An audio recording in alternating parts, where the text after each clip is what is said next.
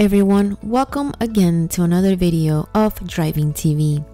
It's a pleasure being with you guys today and have the opportunity to share this mini tutorial for all those beginner drivers who want to begin their driving lessons but don't know where to start or how.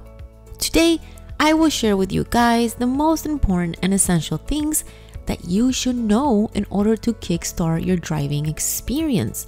We will go over controls and their functions, but of an automatic vehicle.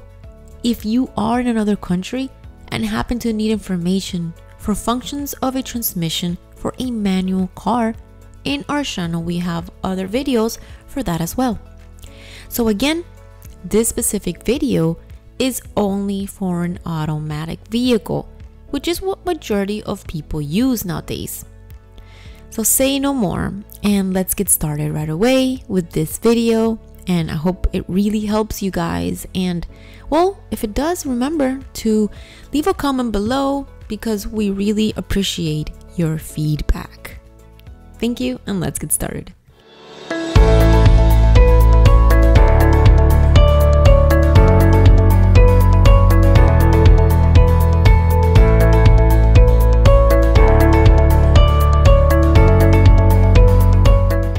Alright, so when beginning your practices, that is when you made that decision that you're ready to get out there on the road and you just want to learn how to drive, whenever you're ready.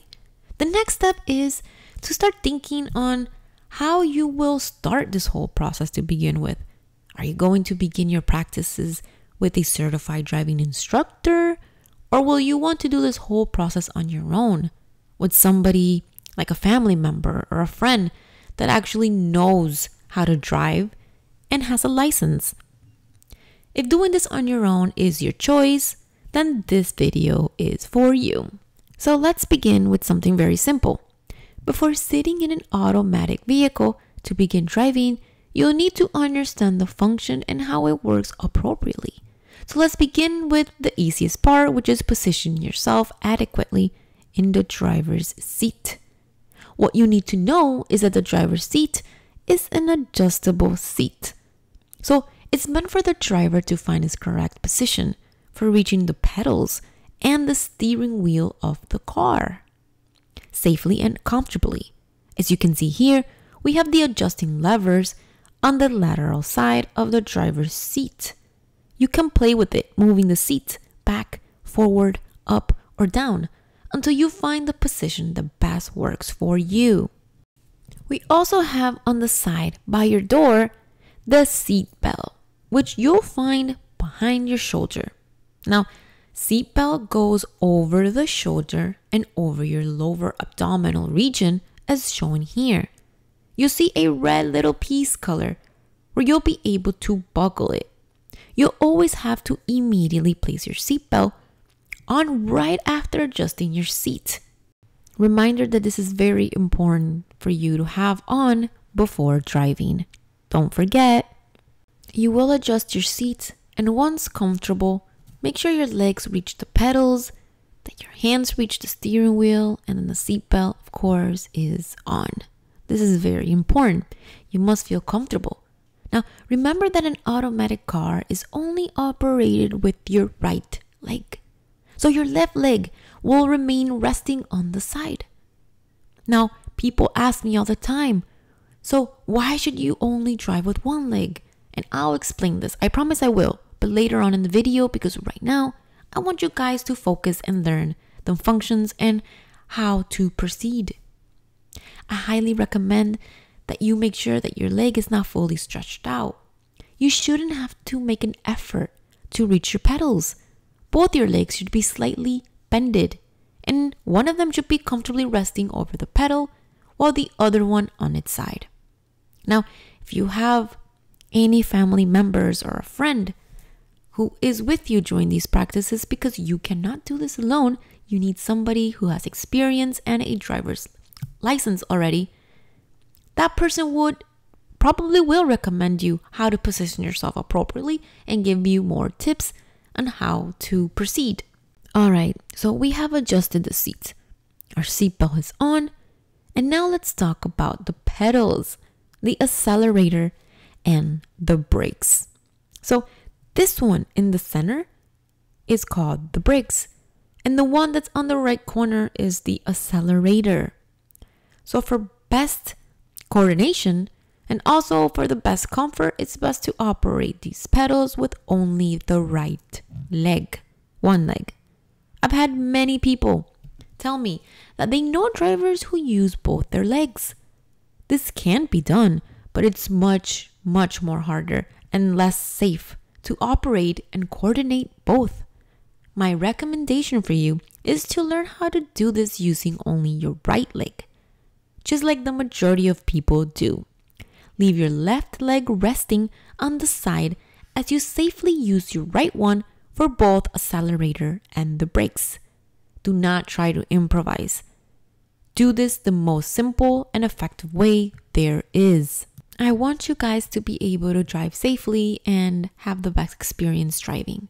This is why I highly recommend, once again, to use one leg. Now, these pedals are used in a very simple and gentle way. So, applying very soft pressure with your right foot does the trick. When using your brakes, you will rest your back foot. And with the upper side of your foot, just like I'm showing you here, you will softly press down on the brakes. Never press upon the pedals hard. You will press slowly and softly on your brakes as you test it and see how much pressure you need to apply on it to proceed as you are driving. If you press the accelerator, for example, way too aggressively or way too hard, the car will take off and do an aggressive acceleration, which you do not want. In your practices, you will learn how much of a pressure these pedals need, and you will start to get the hang of it. And whatever works for you in order to move your vehicle at a safe pace. So try to be patient. Try accelerating, then braking, then accelerating a few times until you get the hang of it. Join your practices. Okay, so now here we got the steering wheel. So let's move on and talk about the steering wheel. The steering wheel moves in a circular motion towards the right or towards the left. These movements are done also very gently without pressure or aggressively. It's mostly understanding how and when to turn the steering wheel, which we have been and gone over in previous videos. So here I will only demonstrate how it functions. You operate the steering wheel with both your hands comfortably. One hand on time 9 o'clock and the other hand on 3 o'clock. You will be moving softly the steering wheel like shown here. As you can see, by moving the steering wheel, you're moving the front wheels of your vehicle. Many of you have asked me if the steering wheel moves the back wheel as well, and it definitely does not. It only moves the front wheels, just like shown here. So now, if you can see here on the side of the steering wheel, you'll find a small lever, which is the blinker, or the blink lever, or also known as the turn signaling lever. This is very, very important because it's what you will use before turning while driving. You must always turn your signal on to notify other drivers what direction you will be taking. If I push this lever up, I will be notifying other vehicles that I will be making a right turn or will be switching to the right lane. If I pull the lever down, I will be notifying that I'm making a left turn or switching to the left lane. So remember, up is for the right and down is for the left. You will find this lever in the same place for all of the vehicles. Okay, so make sure you do not forget that the blinker lights or turn signal, it's always going to be on your side of the steering wheel, on this side. Now, do not get confused because on the other side of the steering wheel, guess what? We have another lever. Now, do not get confused because on the other side of the steering wheel, on your right side, there's also another lever. But this one is for cleaning your windshield.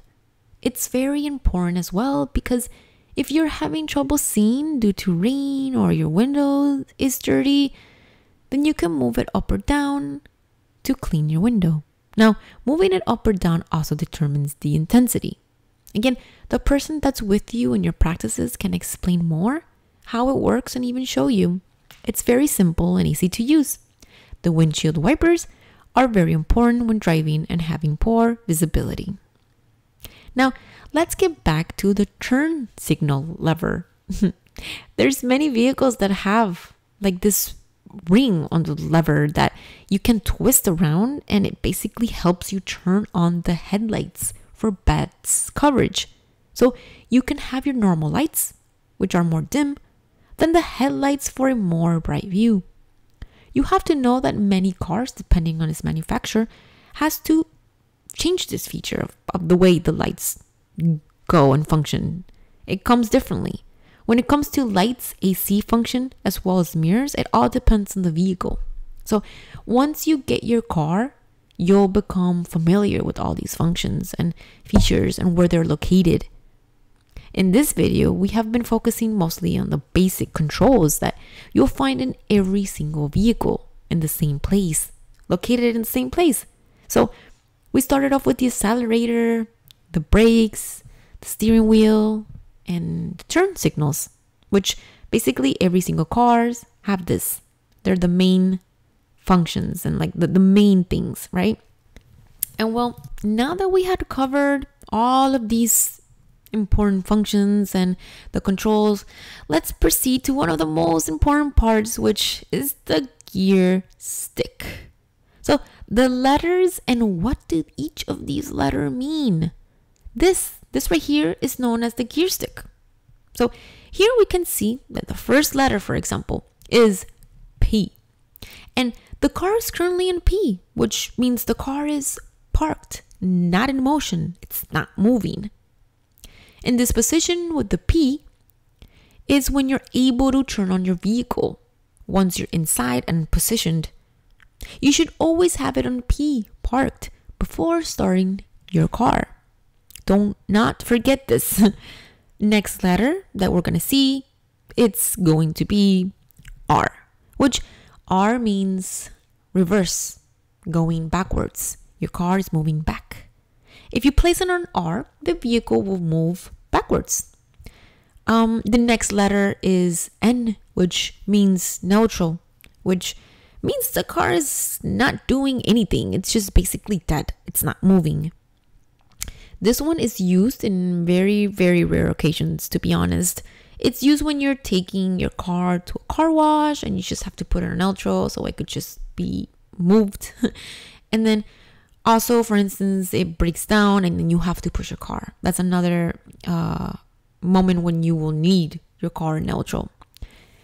Not really very important, but it's good that you guys know at least. Now, moving on to the letter D, which stands for driving. This means that your car will be moving forward. It's what you'll use when you will begin to drive. The other letters and numbers that you might find aren't really important to know as of right now, because these are mainly used for going up hills or on snow, things like that, which you don't really need unless you live in places like that. Now, the basic and most important letters are P, parking, R, reverse, and N, neutral, and obviously D for drive. So basically, these are the most important things that you need to remember when it comes to the gear stick. It's the basics. It's what you need to know. It's very, very important. But moving on, now I want you to pay very close attention because this part is actually also very, very important. There's a coordination that needs to be made or is made between the pedals and the gear stick. So in order for you to change gears, you need to press down on the brakes. If you don't press down on the brakes like this, you will not be able to change the car gears. So for example, if I want to move and change from driving to any other letter like R, reverse, then I'll need to press down on the brakes first and then change the gear.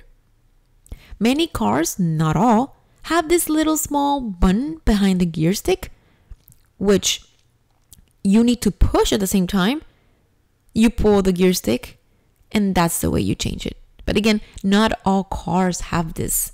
Not every single car has this. I know a lot of cars, especially the modern ones, that do not have this. So as I said, you press down on the brake softly and then pull the gear stick to your desired letter, just like it's being shown right here. Now, let's talk about how to turn on your vehicle. So, proceeding with turning on button, because right now, after you accommodate your seats and you accommodate the seatbelt and all of that, the next thing that you will do is turn on your car. And for many cars that are modern nowadays, just turn on with a button that you press, while other car models these days still use a key. And that's fine. So for those modern models that have buttons, to turn on your car, you will first have to press on the brakes with your foot and then push the button in order for the car to turn on. You have to do this while being parked, of course. Now, if you still have a key, the simple thing is inserting the key, then twisting or turning the key forward, and pay attention to the sound of your engine. You should notice right away the car starting. Every time that the car starts, you will notice the lights and the engine. It's very easy to hear and notice. Practice as much as you can or as much as you want until you figure it out, because it's quite easy to learn. Our last thing is adjusting the mirrors. I've received a lot of questions in regards to the mirrors and how to be able to have a better view from the driver's perspective. And the seat, you should adjust your mirror in a way that you're able to see everything behind you and barely see your own vehicle. That's how you should adjust your mirrors. You should see half of the pavement and half of the horizon. Here's an example. You should see only a little portion of your car. You should have a clear view behind you at all times. Now, let's go ahead and talk about the rear view mirror, which is also very, very, very important, because that's how you're going to be able to see everything behind you. So the rear view mirror should have also a very clear view of the street and all the vehicles behind you at all times, as I'm showing here in the video.